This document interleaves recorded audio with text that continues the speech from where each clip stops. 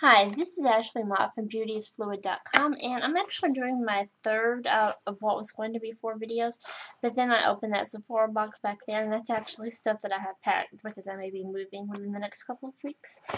So I actually only had 3 videos to do, so now I feel really stupid because in the other 2 videos I was telling you about how I was going to be doing 4, so yeah, bad call there. But anyway, I'm going to get right into this unboxing because I was kind of pleased with it. I used my VIB reward from the end of the year, which was $25 off, I guess. It was either 10 or 25. Anyway, though, I used it. That's what happens when you wait a month to do your unboxing video. You forget the little details that make life worth living.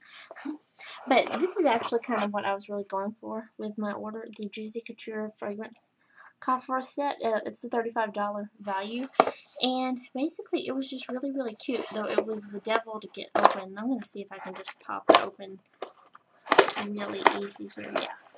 I took the bottles out already because I really had a hard time getting them out. But as you can see, they ship very, very well protected. And each one is 1/3 of an ounce, which actually makes this a really good bargain because if you buy the really small bottles, they're going to cost a lot more than this individually. And this way you get all 3.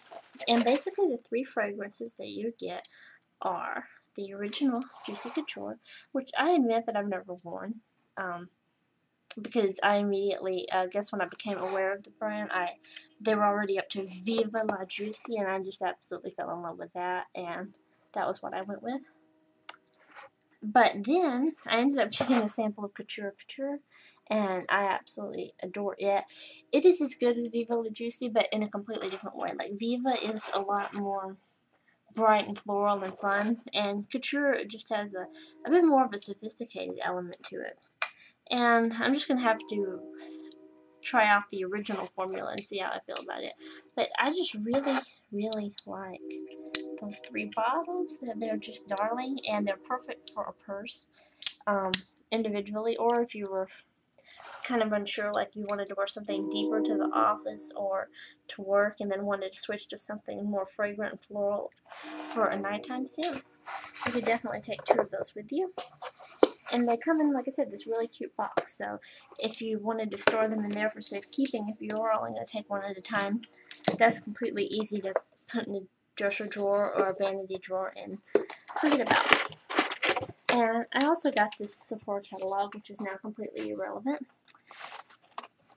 One of my free samples was the Kate Somerville Exfoliate Acne. I don't really have an acne problem anymore, but I really like the original Exfoliate, and since that wasn't the free sample on offer, I figured I'd give this a roll just for fun. And I got Clinique pore refining solutions. I actually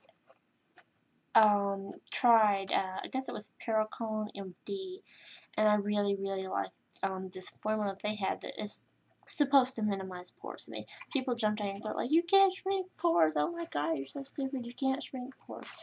It's not about shrinking pores. It's about making them look smaller. It's an optical illusion, and I think that anybody who is going to jump down your throat about the semantics of a statement are completely missing the point of said statement. But anyway, the Pericone MD stuff is prohibitively expensive. The cold plasma, that's what it was. It's like over $100 a jar or tube or whatever comes in, which is kind of out of my league. And so this Clinique pore refining solutions, I'm kind of interested to try that and see if I can get, if not the exact same really great results, something similar. Oh, here's my receipt. Let me see here. What was my discount on here? VIB stuff. Oh, great. Don't put the price on there. I also got a sample. I got a fragrance bag sample. The fragrance samples have actually been absconded with by family members, but it was actually left over from when they had the fragrance bag, the beauty bag, and skincare bag, and then the smoky eye essentials bag. You could pick between the 3. The other 2 were gone, sold out by the time I used my VIB reward, so I ended up with just the fragrance, and all of the other free sample codes were basically taxed at that point. It was right before Christmas. But the I was kind of pleased with the 10 perfumes they gave me. They weren't the same 10 that you always see rotating on the free sample page. 3 free samples with every order, so it was nice. And I also got the Diane von Furstenberg fragrance as one of the 3 free samples. And actually, I kind of read negative reviews about that, like, oh, this is an old lady smell, blah, blah, blah. But I didn't find it that way at all. It was actually kind of, one time my mom bought me for Christmas when I was probably 14, and I didn't really like them at the time, but it was a set of 4 perfumes that I guess were big in their day, but that were kind of not something that a 14-year-old kid had ever heard of in the late 90s. And one of them was like Taboo, which came like in a miniature violin jar.